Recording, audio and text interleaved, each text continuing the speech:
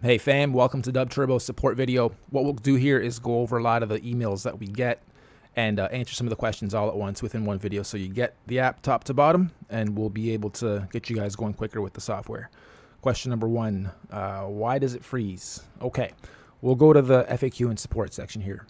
Here we have a 20 some odd step how to make your PC faster, more optimized, better equipped for rich media use, from audio production to video to everything. Some of these are very easy and some of them are very complex. I would suggest you go through everything, and it looks like a lot of work. And trust me, some of this you'll be like, oh really, it was that simple, and some of it you'll be like, whoa, I don't want to mess with that. And so you don't. Just do as much as you can here and it'll improve the performance of the app for you. I know some of you have brand new machines, quad cores, this and that. It shouldn't freeze, it should be so fast, etc. But for whatever reason, with certain setups, with certain settings, it's very diverse. Some PCs that are older run it with no problems. Some that are brand spanking new, like I said, quad core, double screens, crazy motherboard, 6 sound card, and it's still causing you guys problems. So hopefully this whole video will get you guys going properly. Question number two, where is the online version? Okay, good news, we do have an online version now. Once you log into the member section, there's a big bold online version button. Click on that, it loads up our online version. Here, it's literally the exact same. The only difference is you won't be able to import samples. You'll still be able to save the project files, export waves, like literally everything is still identical. If you scroll down on this page, you'll see the same video tutorials that we offer in the videos page. How do I grow my bar count? Won't go past. Okay, so here we've made it nice and big for you guys now. The bar count starts at 2, and you just double click on it. Let's say we want to go up to 30. Once you press enter, just wait. Don't touch nothing else.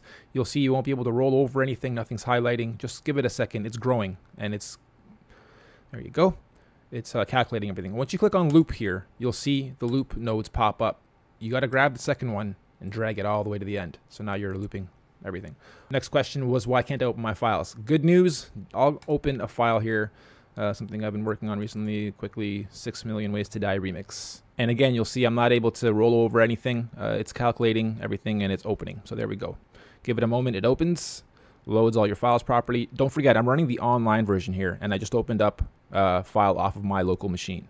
So we're talking to the internet and we're playing with the same. And I can open this file on my local version too, the installed version on my PC. So now, a few things. You'll have to redo the volumes if you've been mixing and mastering the track. It will reset all the volumes. We're not able to save the volume settings just yet, but we will for the next version. And if it doesn't play anything when you first open it, loop. Make sure you put the loop on, loop from beginning to end. Sometimes simply pressing solo and then unsoloing will trigger everything and everything will start lining up. So now we can listen to the track. Opens no problem. Saves everything fine.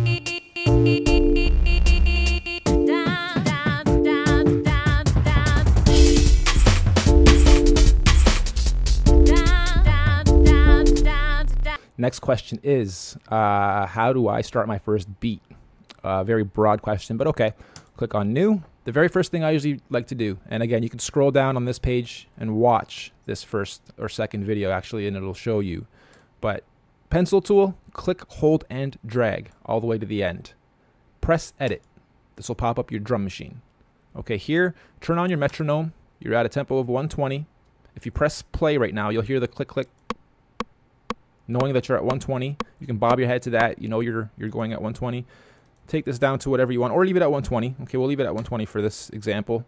And then in the drum machine, click your pencil, choose whatever kit you want to use, and we're at 120, so let's go with some house. You can do a few things here. With the pencil tool, you can draw in. If you're like, what the hell is he doing? I don't get it. I still don't get it. I'm on layer 1 right now, and it's labeled onekick.wave, and that's here too, onekick.wave. So 1, 2, 3, 4, 5 up to 10 is 1, 2, 3, 4, 5 up to 10. So that first kick is being lined up on that first layer. Now if I want to have number 5 is my little hi-hat. In between all those kicks, I want to have a little hi-hat, so I can go boom, tss, boom, tss, boom, tss, boom, tss, all the way through. Oops. Right click there by accident. If I screw up somewhere, click on my arrow, click, hold, and drag. If you notice that it's not aligned up with your mouse, it jumps backwards a little bit. Don't worry, just drag it where you need to, let it go, it's fine. And that's it. That's how I made my first beat, just learning how the matrix works. And in between every one of these little boom, boom is three other little sounds, totaling 4. So you can have boom, tss, tss, boom, tss, tss, right? 4 between each little bump. And these are all measures. So when I say draw 2 in, you're like, I don't get how this matrix works. So if I just clicked on 1 without clicking, holding, and dragging, I just drew in 1 bar. And in that bar, there's 4 measures. See the fades? So when I click edit here, same thing, 1, 2, 3, 4 fades. Those are 4 measures. If I click, hold, and drag though, like I did on the first one, I'll see 8. And if you click edit, nothing happens. You have to click on the actual bar. You'll see it highlight, then you'll click edit, and then you'll be back in here. Okay, so now I'm at 120, it's looped. I have a little boom, tss, boom, tss going. It should be, there you go. And click your metronome back off. You can now go down to your, that was on a drum layer. You can see here it's labeled drums, drums, drums, drums, then keys, keys, keys, keys, then empty. We left these empty so they don't preload sounds for you, so there's more room for performance and speed, and it doesn't freeze up on you. So just easing up on some load time. We go down to layer 5, click, hold, and drag, click edit. This brings up your keyboard. And here, we go over this in the other videos quickly, but you can use the keyboard you type on to preview, or you can draw them in just like you did.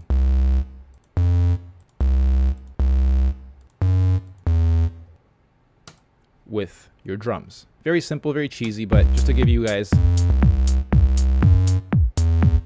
Next question. Why are some sounds so loud? Can I double them? Good question. Yes, unfortunately that does happen. And I'll give you an example. Go back in here.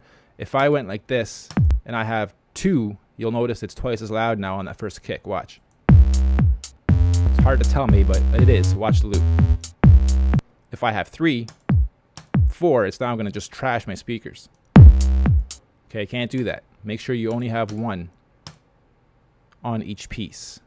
And you can check, if you have 2 on there, you can check by just dragging that first one over and seeing if there's something underneath it, and there is. So just get rid of it, okay? Some sounds are also extremely loud and long and will freeze up your machine. For instance, we'll go back into this. Click on my guy, click edit, and right now we're on ARP. If we click P, that brings up our panels. And in here, if I choose like a very, let's see, what can I use? Long holds, good example. So some of these are very long sounds. It's like 4 seconds almost. If I fill this up, that is so much data being called, and all these are so long, 4 seconds each. It's going to turn into mud, and it will freeze the machine probably.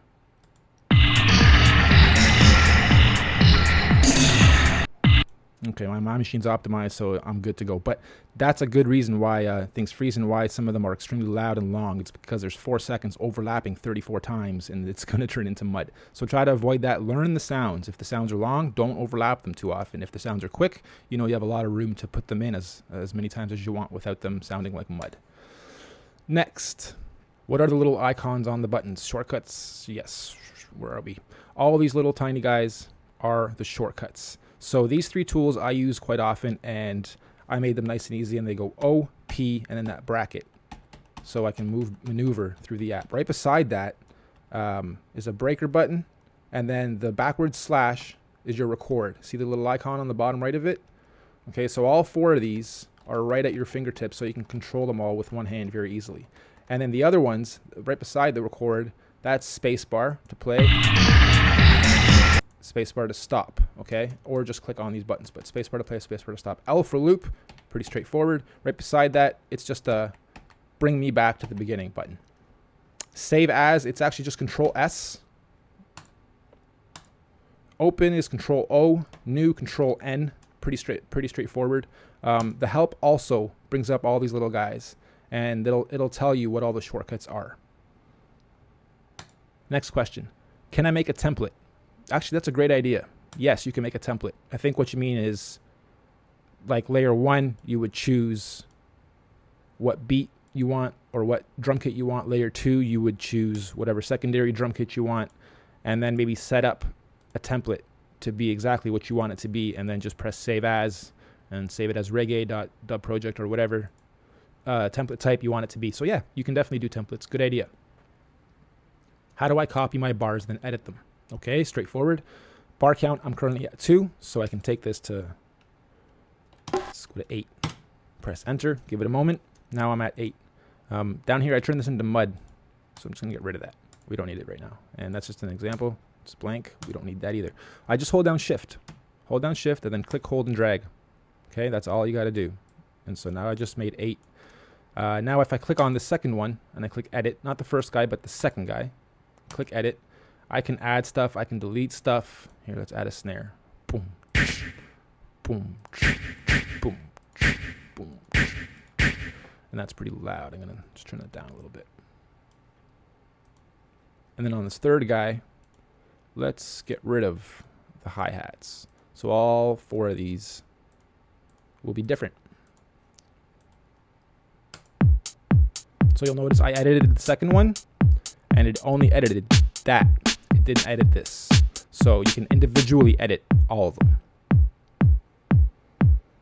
Next, why does my export clip and redline? Okay, we've given you guys all the samples pretty much at normalized just under 0. So they're all very loud samples. When you overlap everything, and if you don't mix properly, yeah, you'll probably redline. So a good thing to do is to mix down, make sure everything's normalized and sounds like it's not fighting with each other. Separate things by volume, and then up here in your master, if you do clip, instead of playing with the volumes, if you're really happy with these volumes and you don't want to change them, just bring your master down. You can even go down to like halfway to be really safe.